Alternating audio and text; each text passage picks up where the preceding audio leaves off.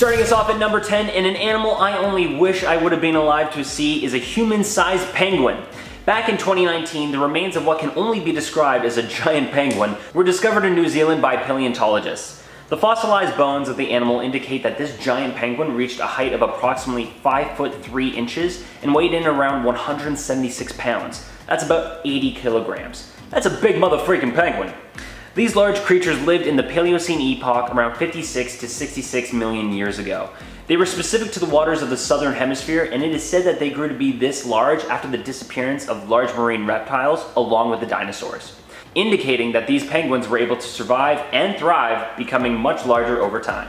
The largest penguin on Earth today is the emperor penguin, measuring around 3.9 feet. If those penguins are called emperor, then I think I'm gonna call these guys mega emperor penguins. Number 9, terror birds. Pretty much sums it up, but I'll fill in the facts for you. The forest raccoons were one of the largest birds to ever exist on the earth, and they certainly lived up to their street name. Once T-Rexes were extinct, these massive and deadly creatures stole the crown. Their jaws were so strong they could sever the spine of a large horse in one bite. They roam South America, and though scientists have a spare few ideas as to how they actually behaved, they are comparable to a velociraptor, except taller. Their height ranged from 3 to 10 feet tall, but also like the velociraptor, they could not fly, which was fine with any prey that were able to get out of their reach. Their supremacy as emperor predators lasted for about 60 million years until they mysteriously faded out 2.5 million years ago. No one quite knows why as of yet. Could it have been the environment that became their biggest nemesis? I guess we'll never know. At number 8, we have the Pelagornis sanzi. 30 million years ago, our cute little trips to the beach wouldn't have been so cute. We would not only have to put up with seagulls, we would have to put up with the much larger ancestor, the Pelagornis sanzi. Back in 1983 in South Carolina, the first fossil of this massive extinct bird was discovered when construction crews began the expansion of the Charleston International Airport. This bird had a wingspan of up to 24 feet. That's almost 7.5 meters. If the sheer size of this animal wasn't enough to scare you, you'll be happy to know that it had a mouth filled with pseudo teeth, making it easy to devour its prey. Based on bone structures, scientists are fairly certain that this bird did fly, although they are not sure. Once a bird reaches a certain size and weight, it becomes much more difficult for it to fly without needing extra energy and power. But scientists believe these birds could have also used their wings to glide as well as catch the ocean winds to keep themselves airborne. Seagulls are annoying enough. Imagine a giant one that could also eat you.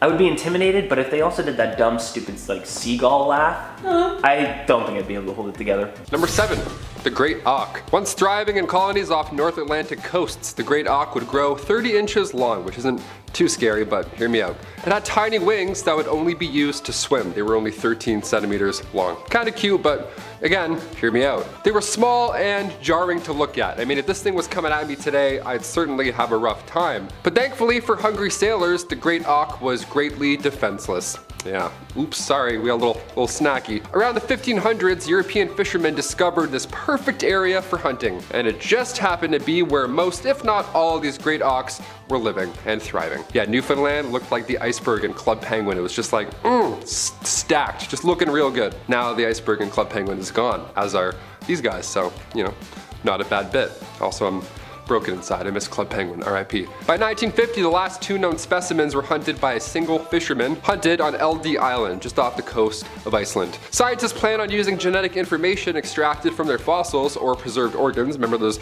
jars of organs, those guys with the random jars of exotic bird pieces? They come in handy apparently. They plan on editing their DNA into the closest living species, which is now the razor-billed auk. So yeah, the organization Revive and Restore is behind the wheel on this one. Number 6. Horseshoe crab. Horseshoe crabs are marine water arthropods of the family Lemuridae. Despite their name, they are not actually anything like crabs or crustaceans. Then what are they, dude? They're technically chelicerates, most closely related to arachnids like spiders and scorpions. Awesome. Like, what are we looking at here? What is this thing? Fossil records for horseshoe crabs extend back as far as 480 million years ago. Nice, thank God. Wait a second, nope, they're still around. Ha! These shelly dudes like to keep it shallow, however, in murky waters, mostly in Southeast Asia. Horseshoe crabs use hemocyanin to carry oxygen through their blood, which actually turns their blood blue. due to the copper in said proteins. This feature is similar to what white blood cells do for us, and because of this, these guys are unfortunately blood harvested every year by us for medicine. Non-lethal, which involves collecting and bleeding the creature and then releasing them back into the sea. Yeah, I'd be way too scared to grab this thing. Are you kidding me? Like, I respect the animal kingdom, but like at a distance. Number 5, Linenicus. It's not a Decepticon, it's a Linenicus. Close though. If you thought a T-Rex had tiny arms, wait till you see this little dude. Linenicus monodactylus, these guys roamed the lands of Mongolia 65 million years ago.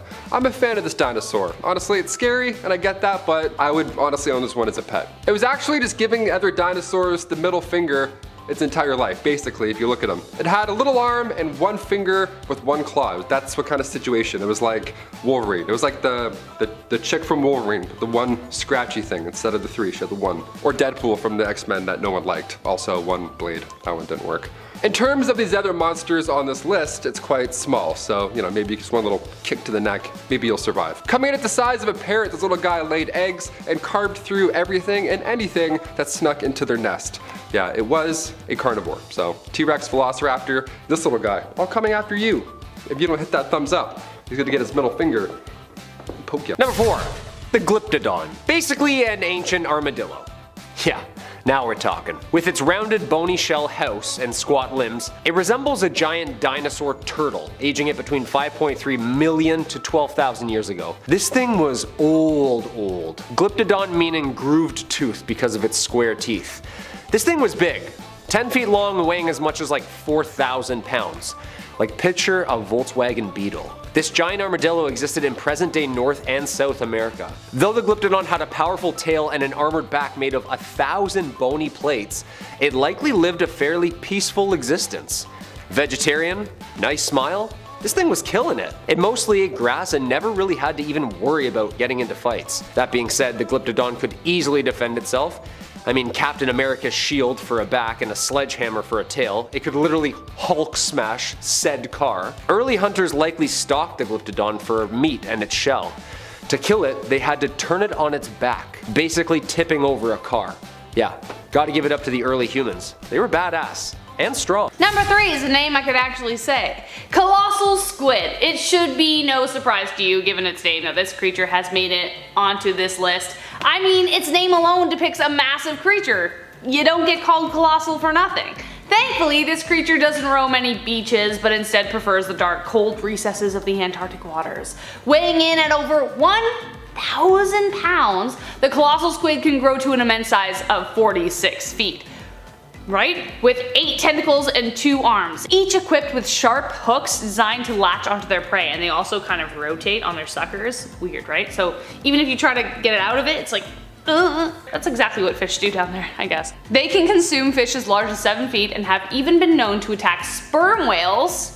Whoa, as some have been found with scarring matching the colossal squid. Okay, so I know that there have been dinosaurs bigger than this one, but it's still pretty massive and it's very real and they do exist and they're coming to get you.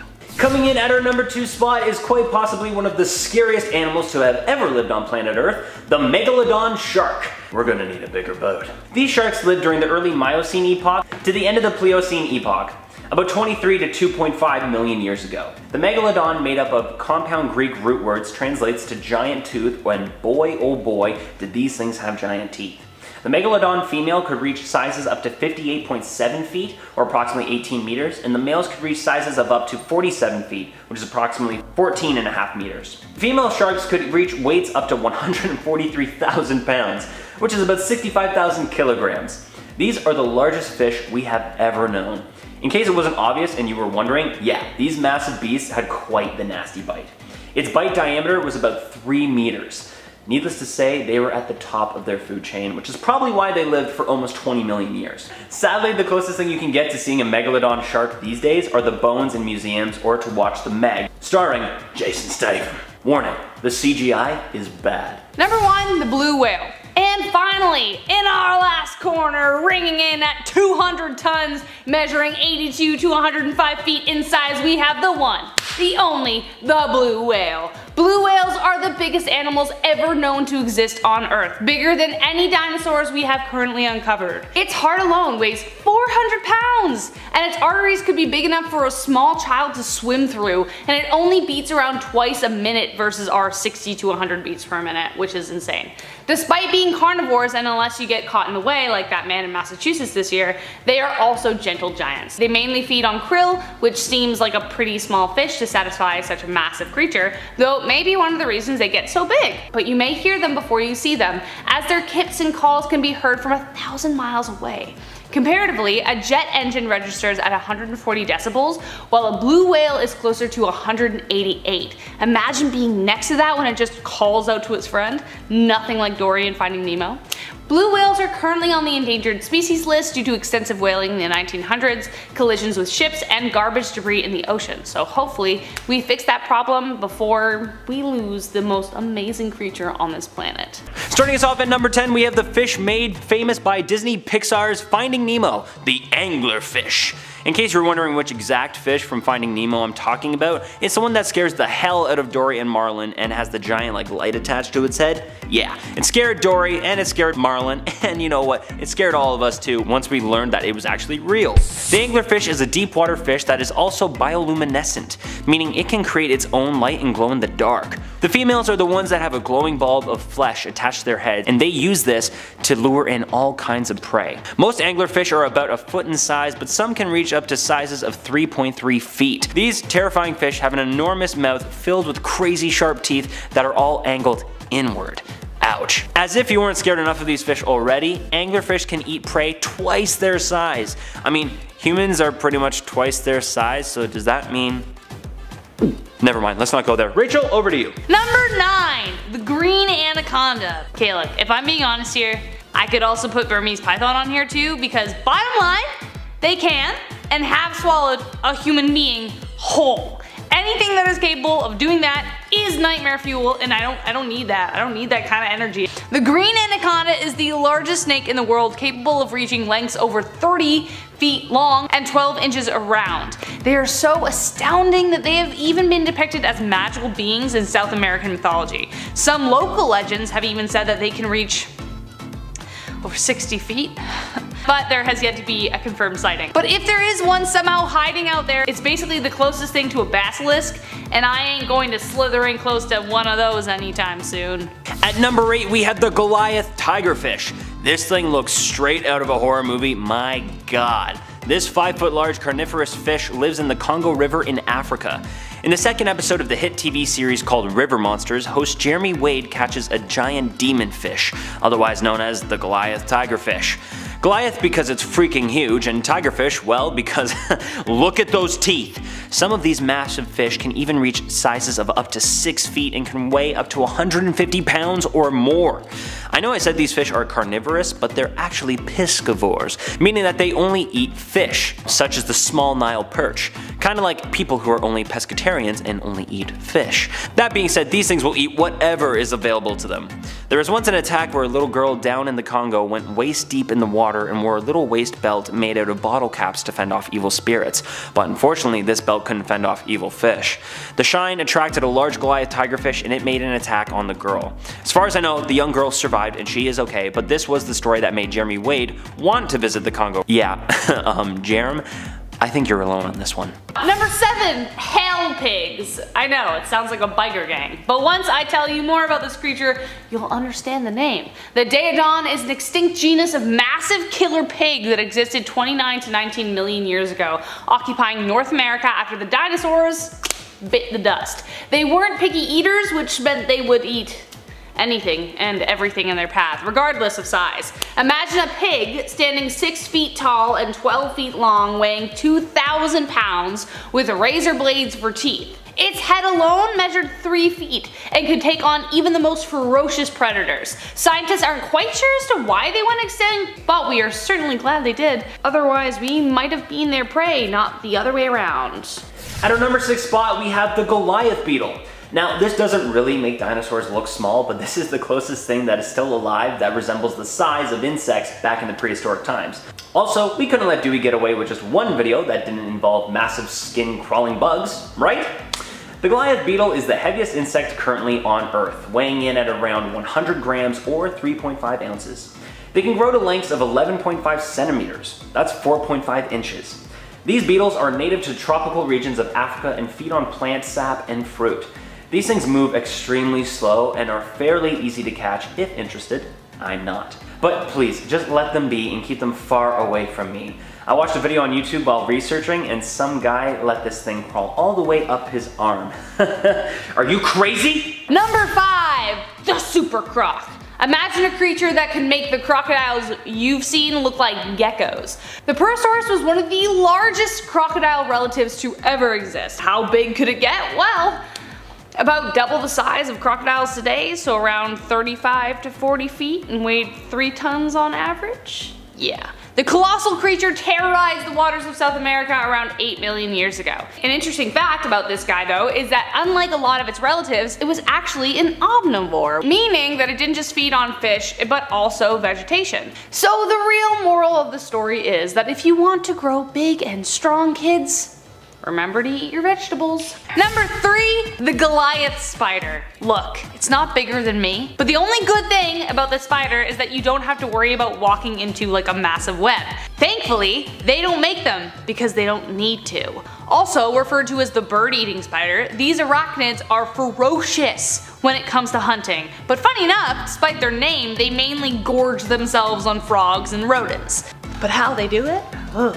They devour their prey by injecting them with a paralyzing venom, and since they have no teeth besides like their 2 1-inch long fangs, they regurgitate gastric acids to help consume them from the inside out, so all that's left of the animal is like the skin and bones. Thankfully, their poison isn't deadly to us, but their razor sharp fangs can still do some damage. They can actually puncture our skin. Oh, and I forgot, they can grow up to a foot wide. Try smashing that with your boot.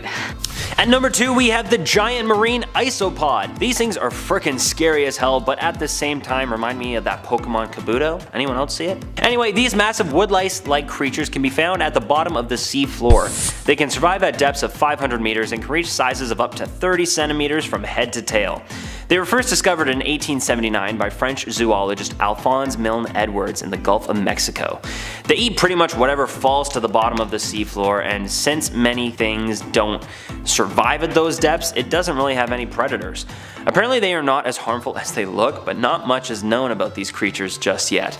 Although their metabolism is very slow, apparently a giant isopod was kept in captivity in Japan and survived 5 years without eating. A couple of reasons for its size is that deep sea creatures need to carry more oxygen as well as don't have many other predators, which leads to them flourishing and growing in size. In the end, even though these guys are quite harmless, I think that's all I need to know about them for now, because I'm happy to have them stay on the seafloor where they are far, far, far away from me.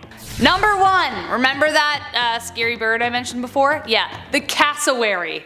For those of you who aren't Canadian, you may not understand the fear Canadians have of Canadian geese. They are territorial, vicious, and they poop everywhere. But I would take hissing cobra chickens over cassowaries any day. They can grow to heights over 6.6 feet and weigh just over 190 pounds. But it's claws we are really afraid of. Their claws can, and have, gutted human beings with one slice, and their pets. When you walk, they follow. If you run, they run after you. Though they are usually pretty shy, but if you get on their bad side or meet one that just knows it can take you, g'day mate. They also look equal parts beautiful and insane, like the Harley Quinn of the emu family, but not nearly as charming. They also make this sound.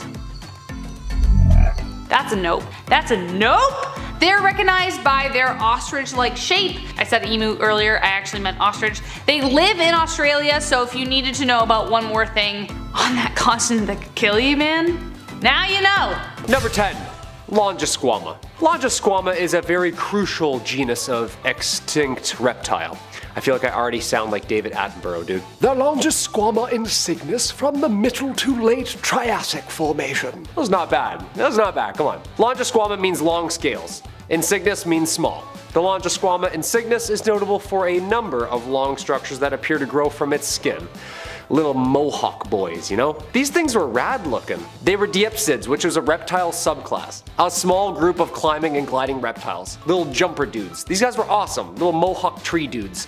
They lived in forests located on the supercontinent once called Pangaea. Its most notable feature is a double row of long scale-like pins running along its back, forming 6 to 8 pairs. It had one pair of scales for each of its pair of ribs, like knight's armor, little mini tectonic plates, mixed with feathers on top, and we get Longisouama scales. Could be rows of wolverine claws, could be rows of feathers or dragonfly-ish wings. Scientists still don't know. This little mohawk boy is sick though. Little flying dude. Those are definitely little dragonfly wings, I'm calling it. Number 9. Carnotaurus. Okay, Kyle and I, we had a different dinosaur animated movie growing up as kids, okay? Today you got the little dinosaur, that's cute, that's great animation. Back when we were younger, we had the scary dinosaur movie. Remember that one? Where none of them talked, with the Carnotaurus guy as the villain. Yeah, that one didn't talk. It was just the scariest thing I've ever seen in my life. I'm pretty sure I walked out of that theater, didn't say a peep. And this guy didn't have to, really. Look at him. The Carnotaurus was a unit. Yeah, they thankfully disappeared 69 million years ago. Nice. They were around the same size as a T-Rex, coming in at about 29 feet long, but they were nicknamed meat-eating bulls. So yeah, that ought to tip you why they were the villains in said movie. They would run at about 25 miles an hour. They're one of the fastest and largest moving theropods to ever live. Its arms were smaller than that of a T-Rex, so we can roast them in some capacity, okay? We got them on some, on something. But honestly, it didn't matter because this one had horns, hence the meat-eating bull alias. It was rediscovered in 1984 by Jose Bonaparte in Argentina. They've only discovered one skeleton of these things, so hopefully there weren't too many of these poking around. Yeah, Annalena took me to see this one. I'm pretty sure I walked out. It fucked me up good. The scary guy, he runs out so fast. God, he's so fast. Number 8. Plesiosaurus. Ah yes, the Plesiosaurus. A genus of extinct, very large marine reptile that lived during the early Jurassic period. It is known by nearly complete skeletons from the waters and rocks in England. It is known for its small head, long and slender neck, broad turtle-like body, short tail, and 2 pairs of large paddles for limbs, and is apparently the legendary, the one and only, Loch Ness Monster. Cue the bagpipes. The first complete skeleton of a plesiosaurus was discovered by paleontologist and fossil hunter Mary Anning in Jurassic Age rocks December 1823. Plesiosaurus are moderate size compared to what it was swimming around them at the time, usually only about 5 meters in length, and about 500 pounds. They had the head like a big pit bull, and the teeth like a big pit bull. They fed mainly on clams and snails. Okay, this is like a medium scary now, all of a sudden. Number 7. The Asian giant hornet. After hearing about this giant flying disappointment, you won't think the wasps we have are that bad at all. After all, they are called giant hornets for a reason, as they are the world's largest known hornet species ever. They can grow up to 1.5 to 2 inches, but their wingspan can span up to 3 inches. Thankfully, they are native to China, Japan, and several other Asian countries and have not been confirmed as established in North America, though they have been spotted. We especially dislike them on this channel due to the fact that they like to attack bee nests and destroy colonies. They are incredibly territorial and have been known to kill as many as 50 people a year in Japan, hence earning the name murder hornets. Need I say more? At number 6 we have the emperor scorpion, or its Latin name Pandunus imperator. I don't know if I said that right. Sounds cool, but I'ma just call it a big freaking scorpion. These scorpions are predominantly found in the African rainforests. They may not be as big as our other animals on our list, but let me tell you, they are still big enough to scare the hell out of me. These scorpions can reach almost up to 8 inches in length, and just in case large black claws aren't enough to scare you away, these freaky things can even glow blue or green underneath ultraviolet rays. They also have a stinger that can produce venom, but it is not considered dangerous towards humans. Yeah, right, look at this thing. You're telling me it has those scary upgrades and it's not dangerous towards humans? Yeah, okay, yeah, right. Next thing you're gonna tell me that dragons are real. Number 5. The Komodo dragon. Dragons sound incredibly cool, but in reality, they would be absolutely terrifying. Terrifying yet beautiful, these slow stalking creatures only need to get one bite in. Their serrated teeth latches onto prey and then tears away, leaving a gaping bloody wound that will never clot, because that's the job of their venom. As the venom seeps in, their prey will descend into shock and potentially bleed out as they escape. Not potentially, they will bleed out as they escape. But this 10-foot long beast will slowly stalk behind and await the moment the poison takes hold. At number 4 we have the Tarantula Hawk. Okay, but get this. This creature is not a tarantula, nor is it a hawk. So how could it get this crazy name, and what the hell is it? The Tarantula Hawk is actually a big wasp that eats nectar, flowers, and oh, and one more thing, tarantulas, meaning it gets the hawk part of its name from coming down and feasting on its prey just like a hawk. These wasps are found in every continent except Europe and Africa and grow up to 2 inches in length, and yet they still can prey on tarantulas, which are a lot bigger than that. Once they have one of those creepy big furry spiders, they feed them to its larvae. Ugh. They have blue bodies and these large orange wings, and a good number of these wasps can be found in and around the Grand Canyon. So these wasps won't sting unless threatened, but when they do, it is apparently one of the most painful stings of any insect in the world. So in case you were wondering, no, Dewey has no plans on ever visiting the Grand Canyon now. Number 3. Spinosaurus. Another Jurassic Park star, and rightfully so. The largest carnivorous dinosaur of all time, even bigger than a T-Rex. Can you imagine that? I feel sick to my stomach already. 93 million years ago, they stopped terrorizing the lands of what is now Egypt and Morocco. Now, if you didn't already guess, its name translates to spine lizard, and that spine was quite long. Coming from me, like, that says a lot.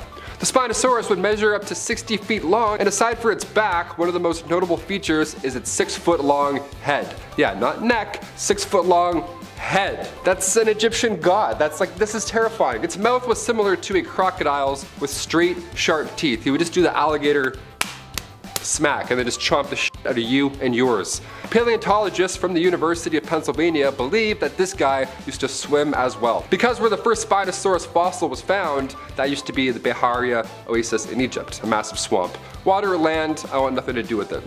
Long mouth, stretched neck McGee, stinky ancient alligator breath, get out of here. Never.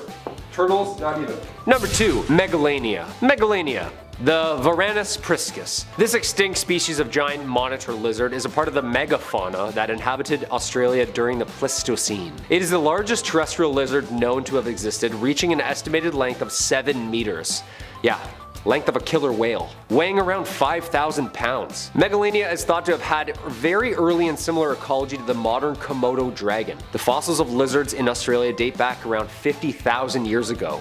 The First Nations peoples of Australia encountered these ancient dragons, and we actually hunted these things way back. These things can sprint 3 meters a second, Taylor. God, he's so fast. Whenever I'm tired at the gym, I'm just gonna picture this giant lizard just like trucking behind me. From its size alone, scientists suggest it would have fed mostly upon large-sized marsupials and mammals such as the Australian lion.